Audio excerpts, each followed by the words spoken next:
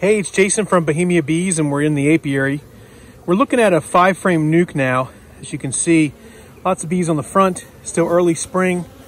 Lots of bees in the 5-frame nuke, and I want to prevent these from swarming, so I'm going to move them into a 10-frame box and then slide this 10-frame box in the position of the other one so they can orient right back to the same location, just with more space. One of the strategies that we use, or really any beekeeper would use, is to prevent swarming, is to give them more space. We use an 80-50 rule.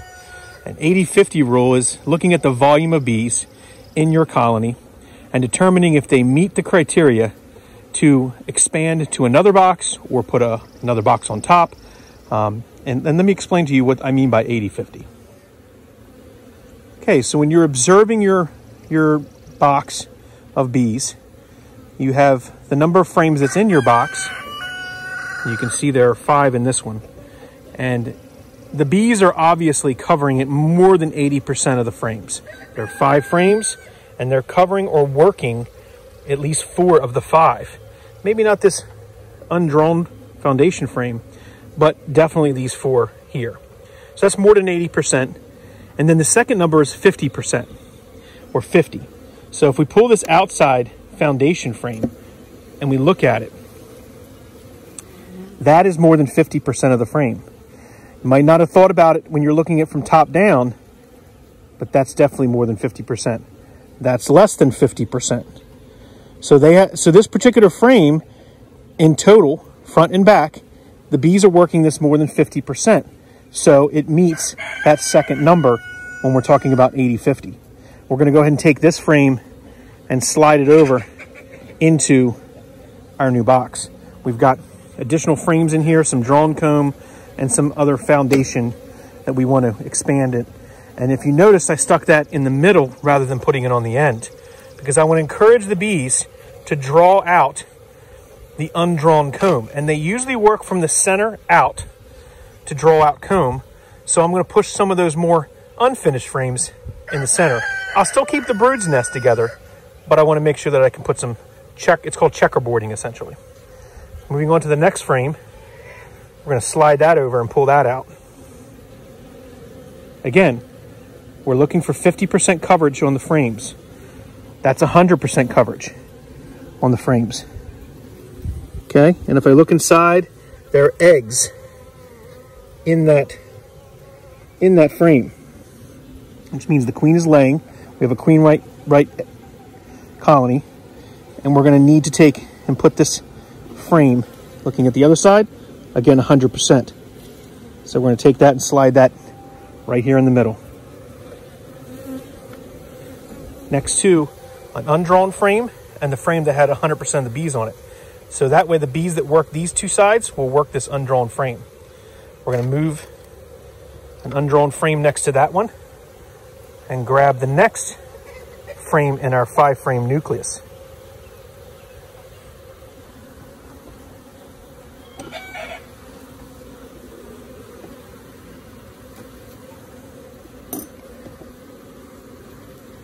When you're working with bees, you want to be deliberate and don't move fast, but you want to move abrupt so that you can keep the bees from getting upset by you moving them around. Again, we're looking at 100% coverage. Capped brood. Look, we're doing a little waggle dance down in there. They're bringing the pollen in. Definitely a solid frame. Got another solid frame with some capped brood and larvae in all stages as well. Drones in this colony, that's a good sign. Put that one right there. The next frame.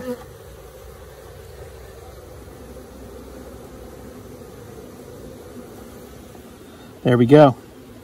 Drones. Looks like we have some eggs and such inside on that side. 100% coverage on this side. Some capped brood, larvae in all stages on that side. Again, a very solid colony. Now I'm going to take this particular one and I'm going to move this one undrawn frame away from that one and move it here. Because we are not getting below 50 degrees at night, I'm not concerned about breaking that brood's nest up as much because they can still cluster. There's enough bees on these frames that they can take care of those frames. And then of course, we're going to take this next frame or last frame and pull it out. Notice how I pull the frame straight up so I don't potentially roll a queen or squish a queen. We got some, this is a heavier frame. They're putting a lot of resources in this outside frame, which is what they typically do on a brood's nest, is put the resources in the outside. So lots of resources on this frame, lots of bees. We're going to take that and slide that right in there as well. Okay. So now we have our 5 frames in a 10 frame, but there's only 9, so we're going to push them together and slide another frame in. Let's do that now.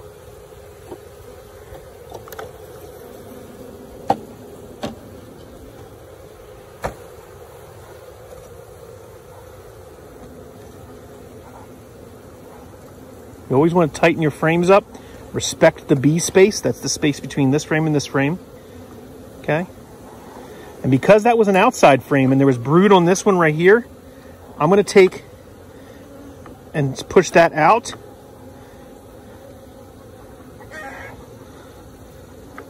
Okay. And I'm going to put the frame of drawn comb that I have here in here. Okay, so now we have 10 frames, from a 5 frame to a 10 frame, and then you always want to tighten up your frames so that they're centered, and you respect bee space. All right, so now if we look at this colony, we've got 5 solid frames and 5 new frames with some foundation. This gives them plenty of time to build out those frames, draw out those frames when we have a good nectar flow right now. It'll build out all these ones that are foundation. It'll also allow for the queen to expand in the rest of the colony and prevent them from swarming because they know they have plenty of space. So that's what we mean about the 80-50 rule and respecting bee space and building out your colony. I'm going to go ahead and dump these extra bees, the bees that are left in this box in here, and then slide this box over in the position of where that 5 frame was so that the bees that are oriented out front will know to come into this colony, the bigger colony, because this box will no longer be here. One thing else I want to do is again make sure that the colony is cleaned up and ready to go. I'm going to make sure that I've gotten all the parts back in place, and I'm going to put my reducers on the front as I normally typically do this time of year, like we have over on this colony, with to allow the bees to help defend the colony. So that's what we do when we work on a colony. If you had the similar situation here that was a 10 frame and they had 80% coverage on 10 frames, that would be your indication that you need to put a box on top. Either another 10 frame box to draw out.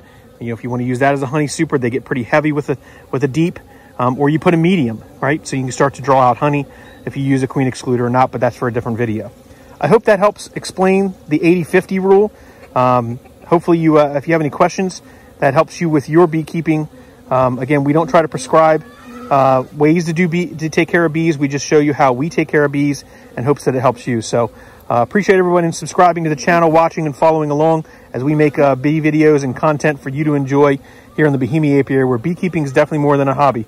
It's an obsession.